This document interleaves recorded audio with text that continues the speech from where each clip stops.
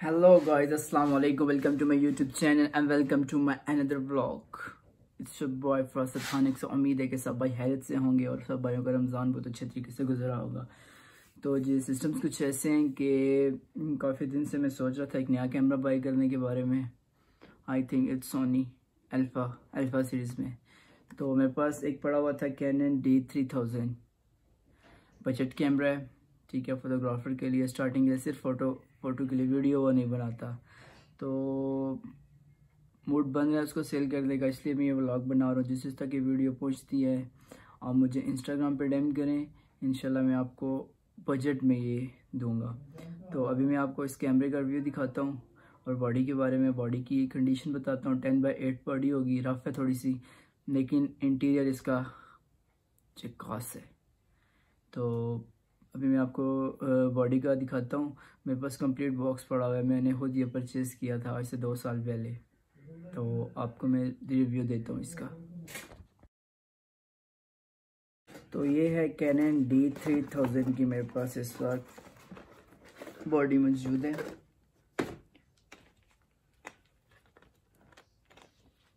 ओह, काफ़ी टाइम से यूज़ नहीं किया था। ये इसके पास इसकी बॉडी मेरे पास मौजूद है, आप कंडीशन चेक कर सकते हैं। इतनी भी रफ नहीं है, लेकिन मैं नॉर्मली ये रब हो गया। इसके ऊपर जो मतलब कि नाम शाम लिखे हुए थे, बटन के ऊपर जो वाइटनिंग हुई हुई थी, कलरिंग, वो स्किप हो चुकी है। और बाकी आप ये चेक करें कंडीशन इस कैमरे की।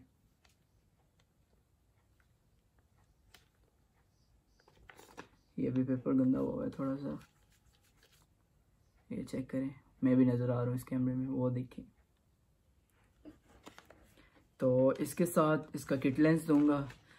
तो किट लेंस में आपको दिखाता हूँ जो छोटा लेंस होता है। इसके अलावा मेरे पास एक 7-3000 प्राइम लेंस पड़ा हुआ है।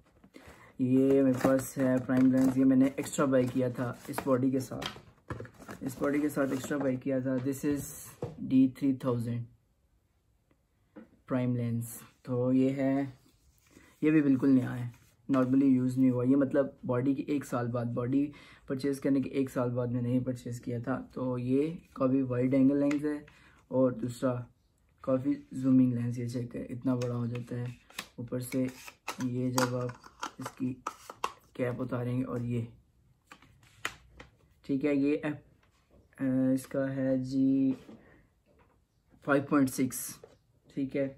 1.2 AF टैमरन कंपनी का है, ठीक है। वारंटी में था, अभी इसकी वारंटी ख़त्म हो गई होगी। 1 साल इसकी वारंटी थी।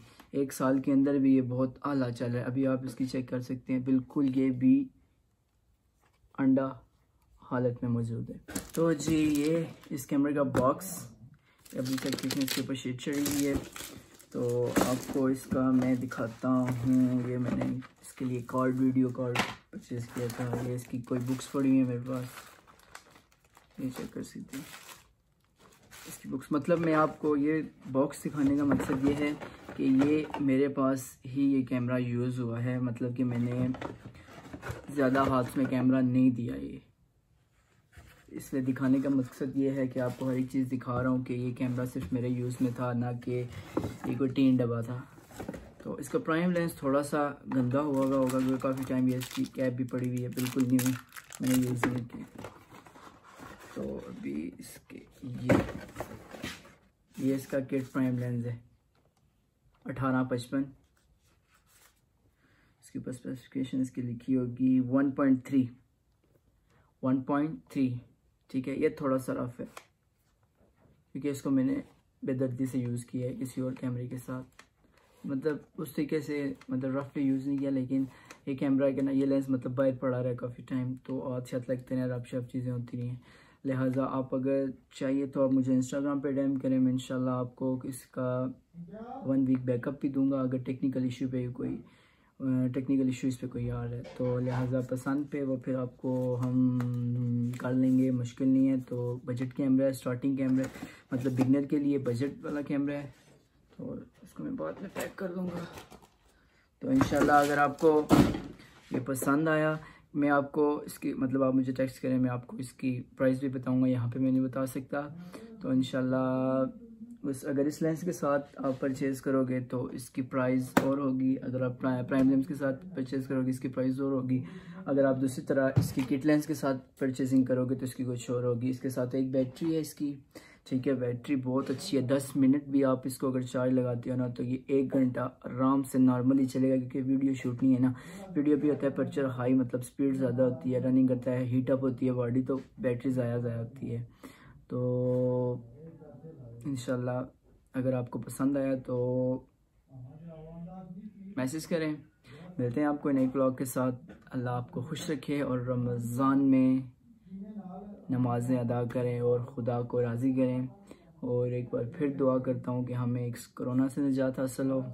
और लाइक, सब्सक्राइब, शेयर ज़रूर कीजिएगा। और थैंक्स फॉर योर सपोर्ट। अल्लाह हाफ़िज़।